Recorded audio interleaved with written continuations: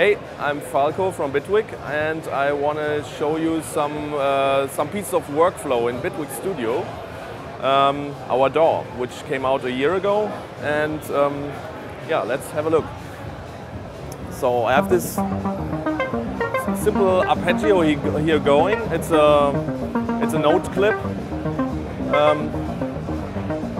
here, and now I will take some of my traditional tools that I have up here, and I will just cut out a little portion here, and I can, by right click, just say bounce in place, and it will bounce this piece to audio.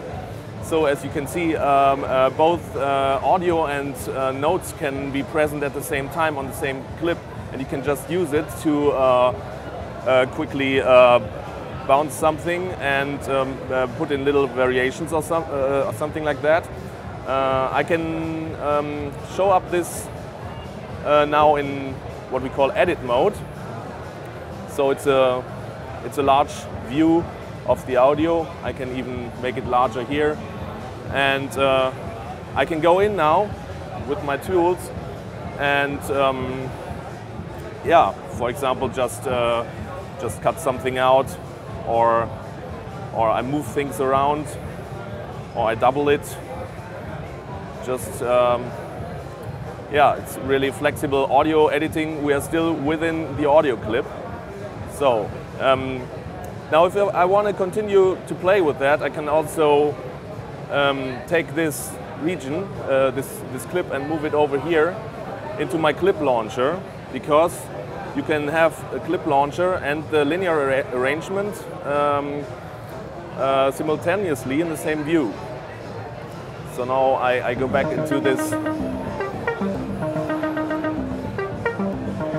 So this is now my audio clip, and I will, from this random arpeggio I had going, I just take this, maybe this first thing, I move it over here, and I go into our inspector, and maybe I pitch this up. So yeah, this is now something audio that came originally from my instrument randomly arpeggiating clip. Now I go back here into my device chain, and I will. So these are relevant for the incoming notes, which are now not coming. So I will fold them aside and maybe put in a. Make it a bit louder. So this delay. What you can see here is a slot called Feedback FX, which means in the feedback chain of the delay, I can introduce more devices now to process the feedback loop of the delay. For example, I put in a reverb here, or I can put in a frequency shifter that will gradually shift the delay feedback. Or if I don't like that, I put in a distortion. So you can very easily, maybe I just put down the speed of the playback speed a little. So I can, in a modular way, kind of create tape delay style effects, and yeah, I'm pretty free of doing any sort of sound design like that, and go from one idea to the next and kind of build it. Is there that sort of modularity on each of the different plugins? Because I can see on, say, that reverb, there's wet effects and stuff. Tank effects. Yeah, exactly. So on each of the, or pretty much each of the devices, we have a slot here that's like a useful modular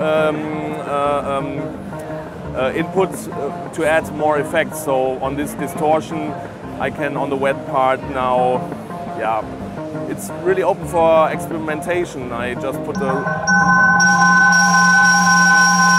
resonator bank and create this crazy feedback. Yeah. So yeah, so on each of the devices there's, or pretty much each of the devices there are these effect slots. Here, for example, on the reverb, I have from the reverb tank. I can add additional effects into that, or only on the wet part of the effect.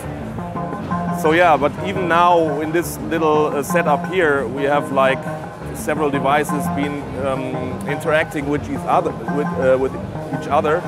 So yeah, like within a few minutes, we have kind of a modular setup of devices, and which is very nice for being creative with anything you throw at it, basically. So is that important for Bitwig to have that element of modularity to the interface?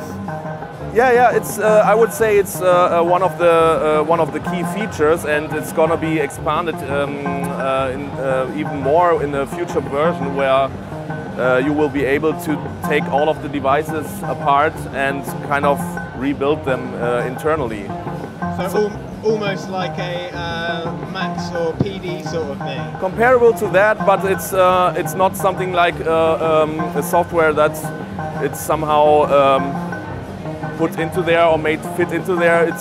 It's part of the general DAW, and like it's deeply integrated into that. So it's not something you have to open separately and kind of figure out how it interacts. So it will be very closely connected to the DAW in its basics. So how has the feedback been so far this year? Has it been awesome? Pretty good, I would say. Yeah, especially I think it's attracting people who are interested in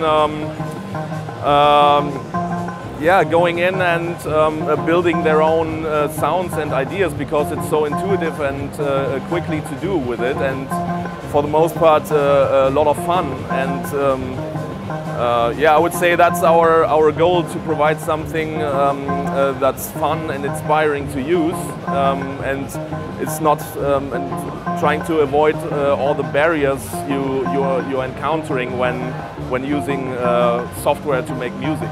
So. Okay, thank you very much. Okay, enjoy. Thank you.